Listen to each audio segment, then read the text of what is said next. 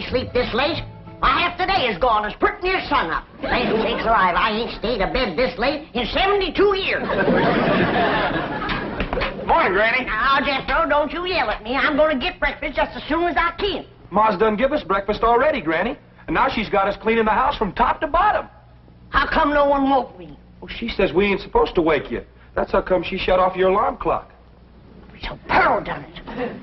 I'm sorry I took it out on you, Clock. Your ma says bring you this bucket of suds. Oh, morning, Granny. How's your rheumatiz? What rheumatiz?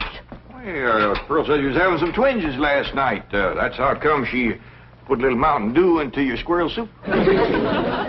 Pearl spiked my soup? Yeah, she figured it would help you to sleep.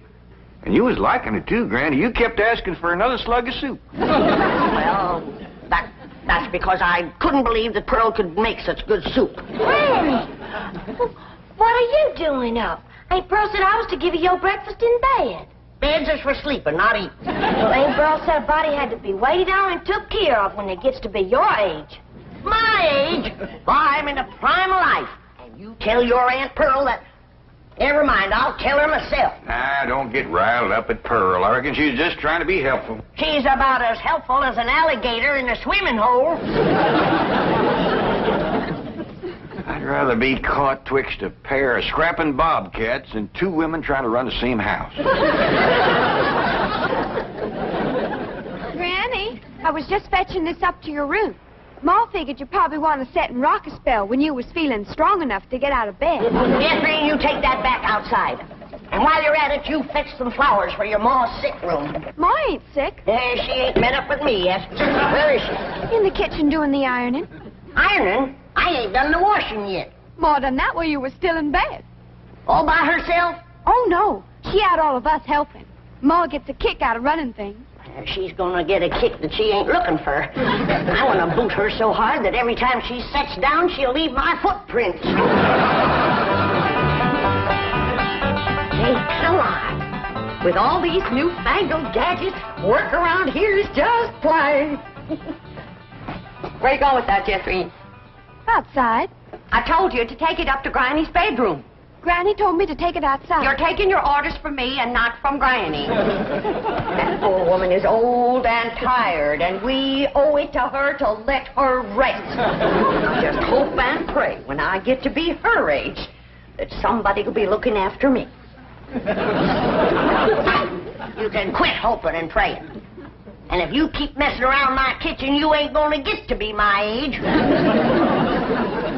Don't stand there. Do as Granny says. Take it outside. How do you feel, Granny? Did you sleep off the soup? I mean, did the soup help you to sleep? Now, you listen to me, Pearl, and you listen good. When you was a baby and you needed it, I spanked you. And when you was a toddler, I paddled you. And when you was a young'un, I swished you. And I can still do it, Pearl. Besides, the target's a heap much bigger today. Honey, don't be riled. You was looking poorly last night, and I figured you needed a little rest. Honest, you look like the dogs that had you under the porch. You can't scare me with that. I got a head of steam bigger than it has. Gonna make pretty music when you make it shake like this, Uncle Jed? That ain't for playing with, Jethro. You bust that and your ma'll tan you good. Ma, I didn't wash the front of the house as high up as I can get. I'll need a ladder to get the whole thing. You did you to wash the whole outside the house? Yes, sir. She said every inch of it. Well, if she ain't the cleanest woman. Well, come on, I'll help you. Granny? Granny! You can hurt a body with an iron skillet like that? Oh! Jethro, protect your mom! How can Granny hurt your ma? You said she was too old to get out of bed. I was too old to get out of bed.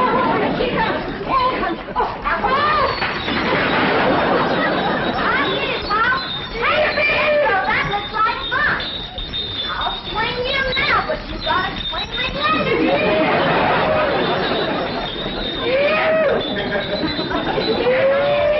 Told you that wasn't for playing low. Now get down from there. Come on. Come on, get Pearl. Get your big overgrown boy off the chandelier. I'll get him off there if you get Granny off of me. Ready? You, he tried to kill me. Oh!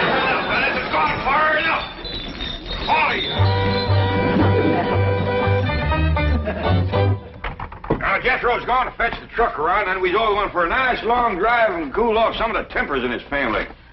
Hey, Pearl, ain't Cousin Jethrina coming? Oh, no, honey. She wants to practice her singing. She can go sightseeing another time.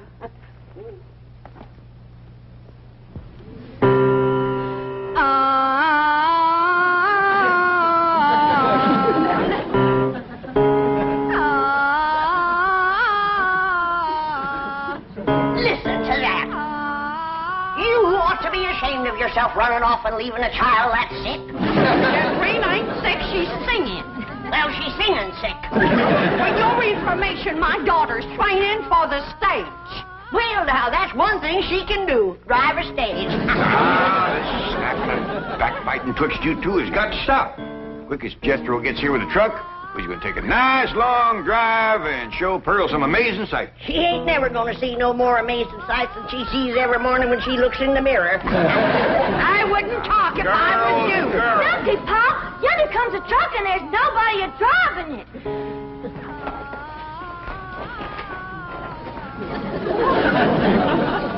What's the trouble, Jethro? It's out of gas, Uncle Jed. They ain't even enough to get to the filling station. Yeah, I'll tell you what, Ellie, you run the house to get Granny's jug. The big one. Ooh, don't tell me that child ain't sick. Nobody makes a noise like that on purpose. You're going to be sorry you said them things when Jethrina commences singing with a big orchestra like Rudy Valley. Ooh, Rudy Valley and his Connecticut Yankees.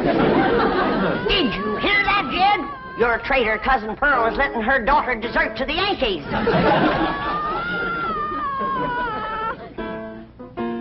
Well, I reckon they're getting what they deserve. Here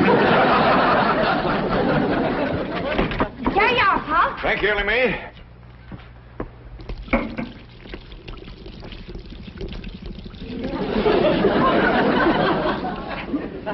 Now, Jethro, see if that'll start. Okay, Uncle Jed. Jethro and me's going to get gas. We'll be right back.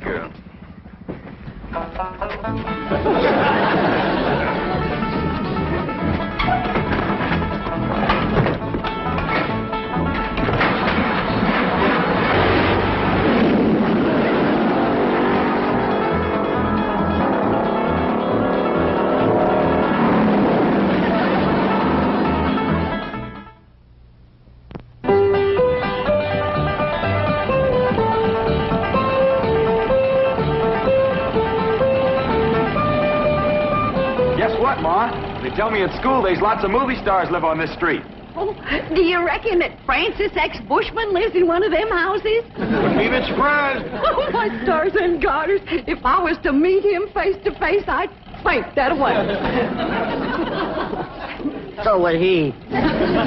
What'd she say, Ellie?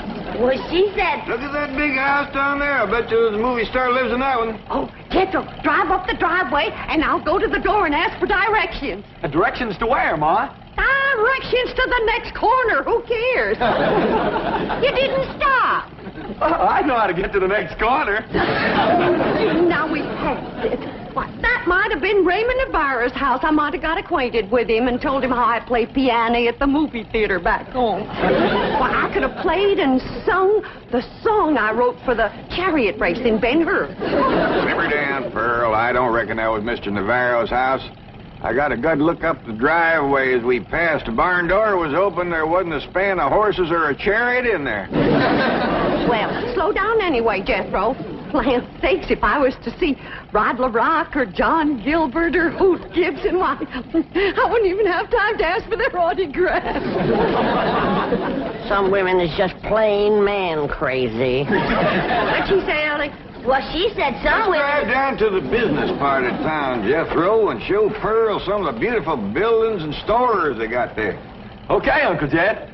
Tell your Aunt Pearl not to fret. They's been there, too. Hey, Pearl, Granny said... Never mind, Allie. Drive on, Jethro. I think we'll see some movie stars down there.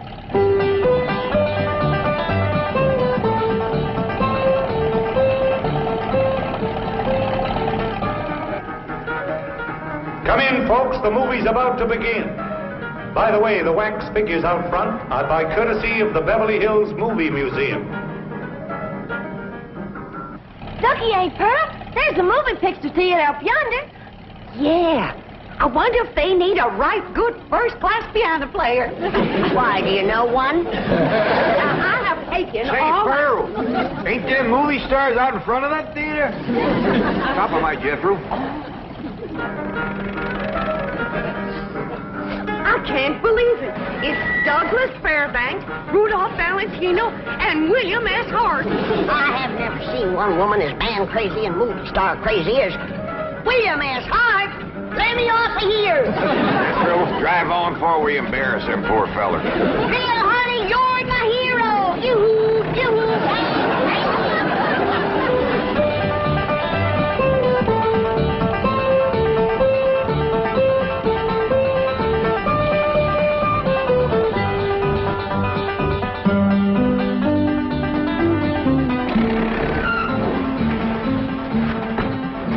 Well, how'd you like it, Pearl? Oh, dear. That was the most thrilling, most exciting thing that ever happened to me. Seeing all them movie stars. Did you see how old Bill Hart stood there with them steely eyes just a-staring at me? You bet you, Granny. Rudolph Valentino kind of gave me a scorcher of a look, too. You sure did, Pearl. How about them green drawers that Mr. Fairbanks was wearing? Yeah, Dick. You ought to dye your drawers that color. Oh, Pearl, red's my color. Hey, Jethro, let's go for a swim. I'm too hungry, Ellie Mae. All that driving around give me an appetite. Yeah, I reckon all that fresh air give us all an appetite. I'm empty as last year's bird's nest myself. What eating Time, too. I reckon I got time for a little friend before fiddle. Hurry up, Ellie Mae. I could eat a horse. Well, just everybody relax. I'll have victuals to cook in for you can say Jack Robinson. Jack Robinson. And you stay out of my kitchen. I believe that kitchen happens to belong to my cousin Jed. Well, I'm a granny. And grannies is closer than cousins. Not when the granny's on the wife's side. I got clamped blood in my veins. You want to keep it there, you stay out of my kitchen. Hey, Uncle Dan, come on back. There's going to be a fight. I don't fight nobody twice my age. There ain't nobody twice your age. I happen to be on the sunny side of 45. Well, then move into the shade. You're drying up something awful. Now, hold on. Who's closer related to you, Jed? Her or me? I is, 'cause I's a granny. You're a mother-in-law. I'm blood cousin. You're gonna be... Oh, no. I reckon you're both just as close related to me as folks can be, 'cause I love you both equal. And it'd pleasure me if you'd shake hands. And come out fighting. Come on now, shake hands. Granny, you start it off. Come on. Now, shake hands. Come on, Granny, shake hands with Pearl. Hey, now, Granny, say something nice to Pearl. Go on, say something nice. Pearl, I never did see anything prettier than the weather is today. Now, Granny. Well, that was friendly. Well, say something nice and friendly about Pearl. Don't force her, Jed. Hey, Forstner, she's just trying to think up something extra special nice now, ain't you, Granny? Yeah, and it ain't easy. See? Oh, Pearl. She's always bragging on you. How pretty you are, or what, a nice figure you got? I bragged on Pearl's figure. You sure did. You said Pearl got the kind of figure a man likes. Yep. And then I said, too bad a man didn't get it instead of Pearl. I wouldn't talk if I had a figure as bony as you. Now, Pearl. You're built like a sack full of horseshoes. And you're built like a sack full of doorknobs. Now, let me tell you... Uncle Dan, you're breaking up a good fight. Why don't you go out and help your sister Jethrine? Well, what's she doing? I don't know. Find out what she's doing and go help her. Ah, you never let me have any fun. I'm asking you just as nice as I know how to stop all this backbiting and bickering. You're both fine-looking women. I'm proud to be kin to you. Why, if folks didn't know, they'd think you was Ellie Mae's sisters. Oh, Ellie, honey. Now, why don't you take these two pretty girls swimming down to the Seaman Pond? That ought to cool them off. In the dead of winter? Oh, the water stays warm all year round, ain't Pearl? Yeah, must be fed by some kind of hot mineral springs or something. That ought to be mighty good for your rheumatiz, Granny. And I'll fix lunch while you're swimming. I told you to stay out of my kitchen. And I told you that... Now, that's enough. And I hear one more word spoke in anger out of either one of you, dogged if I ain't gonna take a switch to you. Ain't Pearl? Granny ain't too fond of swimming, but I'd be mighty proud if you'd go with me. Oh, that's a mighty sweet invite, Ellie Mae. Earl, did you bring some swimming clothes? Yeah, I did. Well, now, you run along, get into them. But I don't... Come on, put them on. All right, doggies. I bet you Pearl in them swimming clothes has got the figure of a young girl. She better give it back before she stretches it out of shape anymore. I didn't say it in anger. I'm smiling.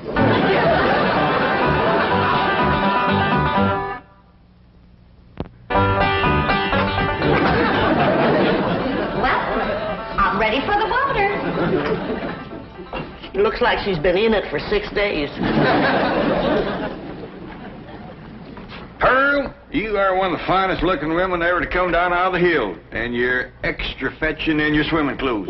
I made it myself. The ticket, you say? It's all handwork. No. Yep. Every gore and gusset and dart and tuck and ruffling and brick-black, I did it all myself. Doggy, that's mighty pretty, and so are you, Pearl. Granny, did you ever see anything like Pearl in her bathing suit? No, sir, I ain't. Well, come on, I'll show you the pond. Me and Jethro's down there waiting for you.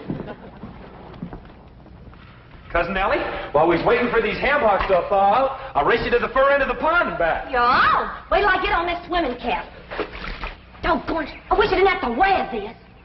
Granny says that pond water's bad on my hair. Well, why don't you cut some of that hair off? Hey, that's a dandy idea. Would you do it for me, Jethro? Well, sure.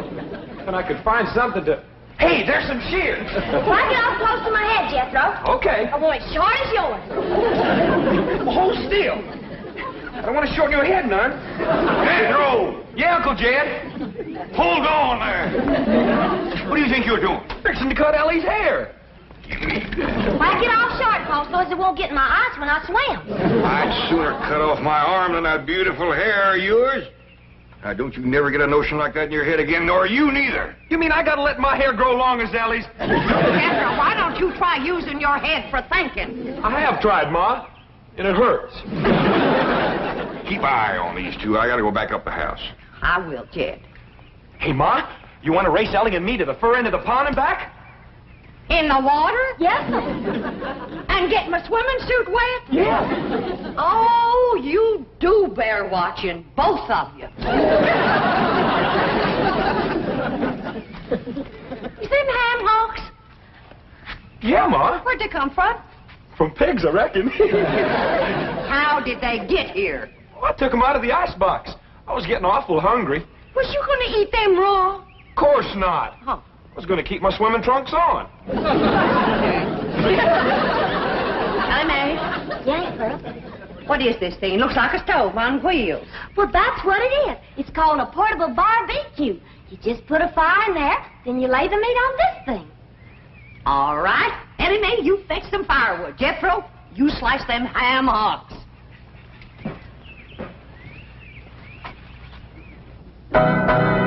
What would you like to hear next, Uncle Jed? Well, can you play Dixie? Why, sure. I sure do like to sing that song. It's right good for dancing, too. Would you do a jig? Well, if the music happens to get down around my feet, I might just cut loose and stomp a spell. Better take my coat off just in case it does.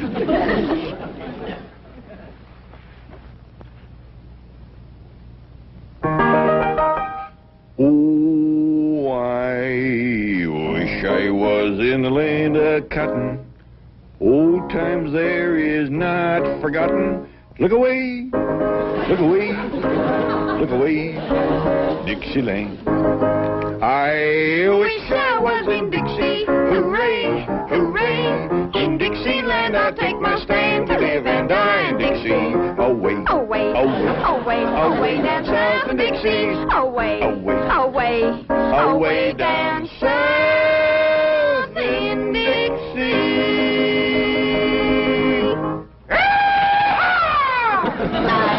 I was in Dixie, away from Pearl. Dixieland, I'll take my stand, away from a cousin of Pearl. Away, away, away down south in Dixie. Away, away, away from Pearl and Dixie. Oh, I was in Dixie, away from Pearl and old Pearl, and away from Pearl and Dixie.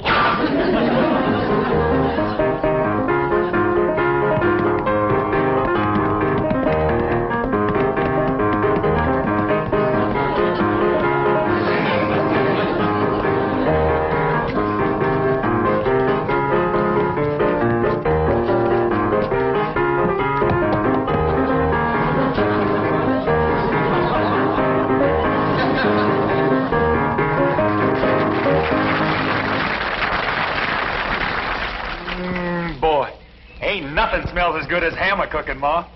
That's the truth. Wait till Jeffreen gets a whiff of this. Ham is her favorite. Mine too, Ma. Come on, hurry up. Catherine, what is that delicious smell I'm a-smelling?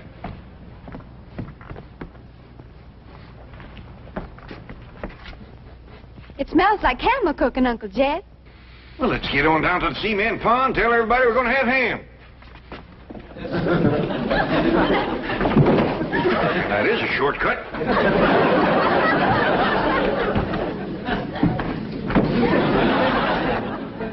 When the family tastes these riddles, they ain't never gonna let Pearl near the kitchen again.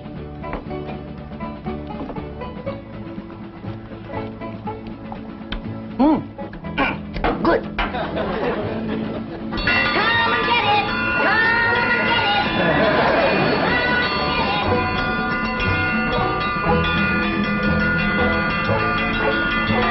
Come on, everybody! Whistle's on!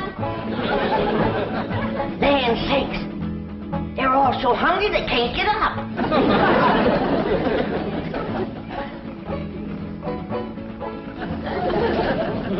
Come on, Jethro, I know you can make it.